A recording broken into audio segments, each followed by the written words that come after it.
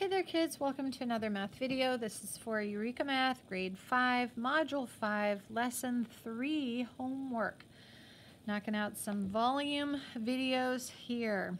So the objective for this lesson is at the bottom of the page, and it says to compose and decompose right rectangular prisms using layers. And so the important part that you can take away from this lesson is that your right rectangular prism can be in layers, like I say, a cake, or you can change the arrangement or alignment of your right rectangular prism. And so you could technically say, well, it's in layers this way. And so I call that like a loaf of bread, and so it's more like slices. And so you can say the word layer and really talk about several different dimensions. And so to find volume, you have length, width, and height. And so in my past videos, I've always talked about, I'm always using the height as going up and down in your book the vertical way. But today in lesson 3, the tricky part is that you need to be able to see the 3 dimensions when the cubes, the rectangular prisms are, tipped up or tipped back or turned this way or that way or whatever. So anyway, that's a tricky part. I'm not going to explain all that anymore. You should go watch the problem set video if you want to know more, and it will really, really help you. And I think I actually have some of the centimeter cubes, and I show you all the. So anyway, go check that one out before you attempt this, and of course do your homework first before you watch this video, so you can just check and see how you did. So we're going to use the prisms to find the volume. The rectangular prisms pictured below were constructed with 1 centimeter cubes. Important to know because every now and then that's going to change. Decompose each prism into layers in 3 different ways. And show your thinking on the blank prisms. Complete each table. So number of layers. I always start with the most basic. What I definitely see first is going to be the 2 layers of the cake. And then how many cubes in each layer? So now that's when you're going to do your length times the width. 4 by 3, so 12, because 4 times 3 is 12. And then you want to calculate, this is the length and width times the height, so you get your 24. So hopefully you got a 2 here, a 12 here, and 24 here, and it has to be in that order. For the second one, again, like which way do you want to turn the figure? And so let's say I have 4 layers, 1, 2, 3, 4. So then I'm talking about how many would be in just this section here on the end. What do you see just on the end? And so it's going to be 6 cubes in this 1, 2, 3, 4 layers. And so in the box here in the chart, you want to have the 1, 2, 3, 4 layers, but 6 cubes in each layer. That still gives you 24 because you should have 24. It's not changing between any of our problems. We're just looking at it differently. And then for the final one, the 3 layers, that's going across this way. So that's always a little difficult to see. But if I was to color this with a different color shading, this front layer is what we're talking about here. And so how many layers do you have? You have 3 layers. The front one, and then going back, that's that width dimension right here, 1, 2, 3. So a number of layers, 1, 2, 3, but how many in each layer? 2, 4, 6, 8. So we have totally different number, but again, very similar to lesson 2, where how many different ways can you make 24? Well, you can make it in lots of different ways. So now you get to draw it. So the first way is the number of layers. All you have to do is separate this one into 2 layers. Okay, you don't have to draw all the different boxes. The first one is shown here, but just show the layers so that everybody can see that you see the way that it's being turned. The second one is the 4 layers. So if you mark it here in half, then you can cut each one in half. Whoops. off a little too far, but cut each half in half.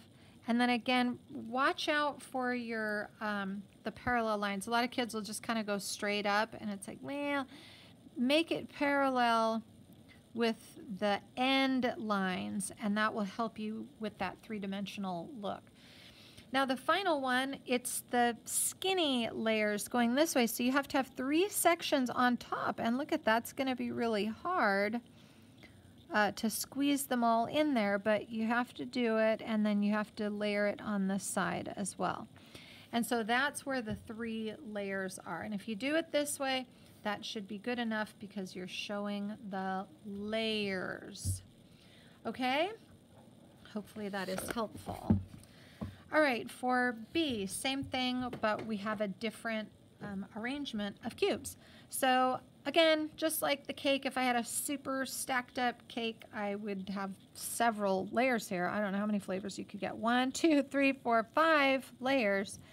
And then how many are in each layer? If it's too hard for you to see at the bottom because you can't see everything, which you can calculate it mathematically with a 3 by 2, or you can come up here to the top and go, okay, 3 by 2, and I can see them all, and that's going to be 6. So the total volume of this rectangular prism, we're going to get 30 each time, okay?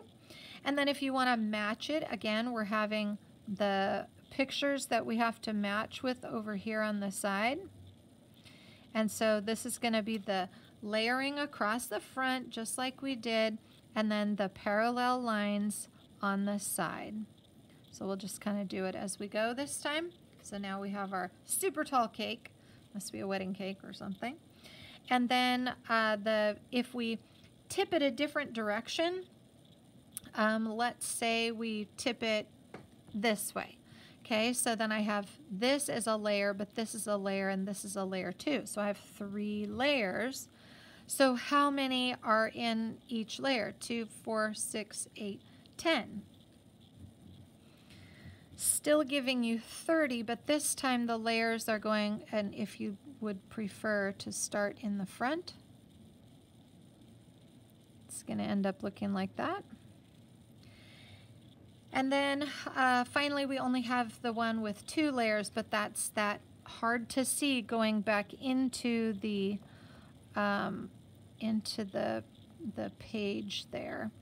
And this would be the 2 layers too, but how many are in each layer? Now you get to count all the cubes on the front here.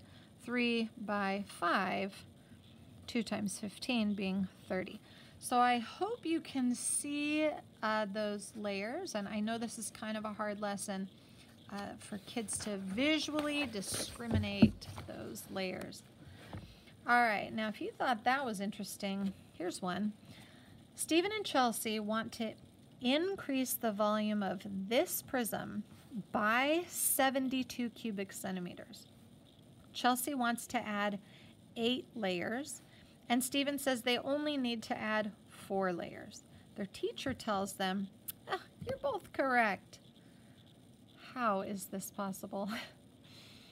All right, so if you were stumped on this one, what you want to do is you want to really think about how could I break up my 72. And if you're breaking up your 72 or dividing it evenly into 8 layers, then what you want to think about is how could I share this evenly and how many would I have? So 72 divided by 8 is 9. And so if you have 8 more layers, there would be 9 in each layer. Do you see on this figure where you could have 9 in each layer? And so that's going to be right over here where you see the 3 by 3. And so Chelsea wants to add layers going this direction. That's when it's like just turn your book or turn your head or something so that you can see if I have 9 in each layer, 9 times 8 makes 72. So we could extend this. That'd be a tall building and it would be hard to build if it's going up and down. All of our centimeter cubes just fall all over the place when we try to go tall. But if you extended it this way, what we might call the length way, then that's layering, but going the length way across that long side. Steven says they can add 4 layers. So again, 72 is how much we want to increase by.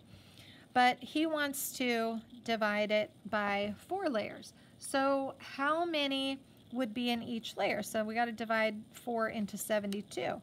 Now, most people can't do that just by looking at it or by carrying over the extra. So you can set it up over here, divide, multiply, subtract, compare, bring down, divide, and multiply, subtract. Compare, bring down, there's nothing to bring down, 18. And so then you would have 18 cubes in each layer.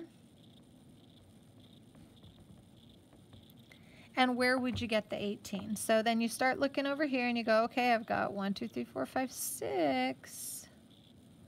And so if it's 6 cubic units wide and 3 here, that's your length and width going for the normal dimensions that I say. This is length and this is width. So that means we're stacking up in this direction. So a 6 by 3 will give you 18 cubes across this way, and you can stack up. So if I put 18 in each layer, this is how Stephen can be correct. So explain how it's possible. You would just say that Chelsea will add the 3 by, that's not good, 3 by 3 sections this way, and Stephen will add the 6 by 3 going this way. Okay, so so that's how you can kind of explain how that's possible. I hope you can see it. Again, turn your book, turn your head, turn your page, whatever you need to try to understand that the length, width, and height are the 3 dimensions, and we can move them around as we need to. Okay, Juliana makes a prism. Hi, Juliana, but they spelled it wrong. Juliana makes a prism 4 inches across and 4 inches wide, but only 1 inch tall. Okay, that's a 4 by 4 by 1. She then decides to create layers equal to her first one. Fill in the chart below and explain how you know the volume of each new prism. So I feel there's a test question on some online test, and I looked at it and I went, we did something in the book and it was just like this, and I thought it was going to be so easy, and I couldn't believe it. This is a few years back. Couldn't believe how confusing it was for kids. And I'm like, but they tell you the area of the base is 16. This is length, this is width, this is height. The only thing they're changing is the height. So the volume here is 16 inches cubed, but the area of the base is 16 inches squared. So what we need to do is we need to look at the area of the base and multiply it by the number of layers. That's what you do to fill in this chart. And so if I now have 3 layers instead of 1, we're taking 4 by 4 by 3. Now you can multiply in any order. You can take your 16 and multiply by 3. I don't know my 16s by heart, so I would do 6 times 3 is 18. Carry the 1, 3 times 1 is 3 plus 1 is 4. If I wanted to do it in an easier way, I would, if I wasn't doing it for this particular thing, I would have done 12 and then 4 times 12 because I knew that was 48 right off the top of my head. So the volume here is 48, and it's going to be inches cubed. Go ahead, because they're asking for the volume, label it and make sure you put your 3 exponent. That needs to be there. But your explanation is going to be take the area of the base and multiply it by the height. Take the area of the base, which is 4 by 4, and times 3. Okay, so you're going to multiply it by the height. Oh, and the lights went out. Be because I've been doing too many videos and taking too much time. Okay, that's all right. It's all good. We got to help you guys out. So then what do you do here? You're going to take 4 by 4 and by 5. Okay? And so for this one, you might want to take your 20 and multiply by 4. That would be clear. And again, same label, same exponent. Now we have volume, we got a 3. So we're going to take the area of base, okay, so it's 16 times 5. And so I did it here with the 4 times 5 is 20, but really we're taking the area of the base, which is already 16, multiplying it by 5. Same thing. Take the area of the base and multiply it by 7 times 7. And if you want to do it this way, so stick with our formula here. 6 times 7, 42. 11. 112 inches cubed. And so this is how you do it. This is how we do it. And we're just taking the different height and you're tossing it into your formula. That's all.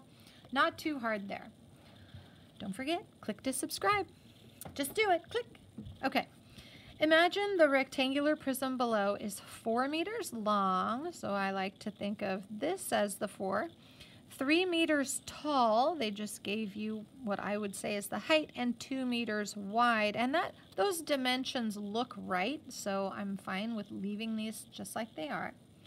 Draw horizontal lines to show how the prism could be decomposed into layers that are 1 meter in height. So all they mean is if you were going to create like those little cube things, just like at the top of this or on the previous page, make it look all cubic.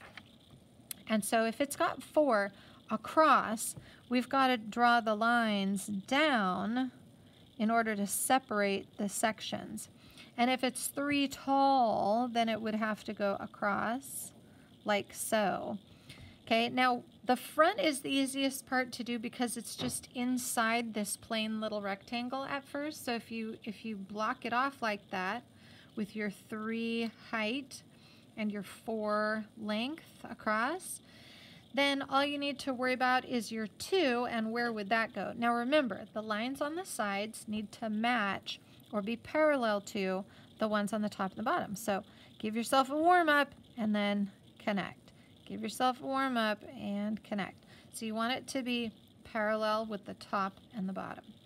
Now, what about the side? If it's only 2 layers deep, or like that width piece, you only have to have 1 line coming down from the top and 1 line going across parallel between the 2 lines, but then finish off your striping going parallel with all of your left and right end pieces.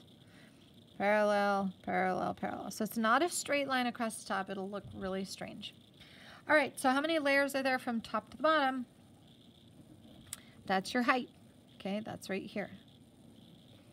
And then each horizontal layer, okay, now remember the word horizon. If you watch the sun go down or come up, it's coming up over the horizon. So horizontal layers are this way.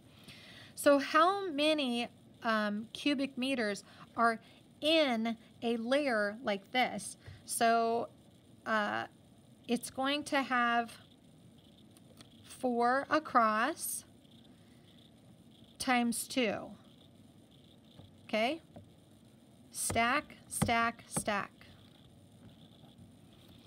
The volume of this prism, but you got to get all, it's not just multiplying these two, it's 4 by 2 by 3.